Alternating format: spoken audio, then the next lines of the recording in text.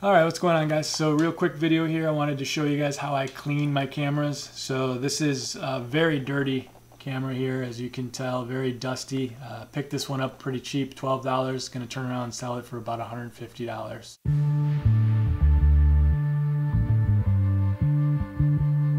Number one, you need microfiber cloth.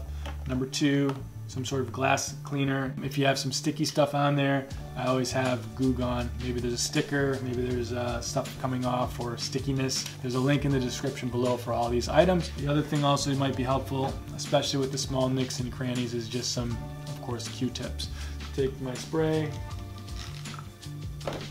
and then I'm gonna hit some of the corners and areas, go around the lens a little bit, around the corners, trying to get into the tight spaces, and that is pretty gross. I don't know if you can see that. So I'm just going to go around again, finding all the little tight spots that I can't get to with my finger or with the microfiber cloth. Go ahead and get in those crevices. So make sure to hit that lens really good, and then in the back we always want to do that viewfinder. So that's pretty straightforward, pretty simple.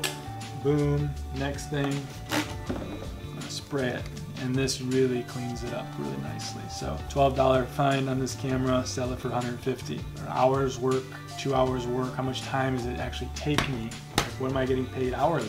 It took about 5 minutes to fully test that camera, and now here we are cleaning that camera. How long does it take to clean the camera? Maybe a minute, maybe 2 minutes. And then lastly, how long does it take to list it? Again, maybe 5 minutes. These are, of course, vintage. They don't have to be perfect, right? They can be a little dusty, you know, if there's any scratches or scrapes or any kind of cracks especially. But I don't see any of that. This guy's looking very nice.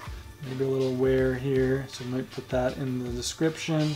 But overall, this thing cleaned up super nice. You guys remember what it looked like before, but here's the after.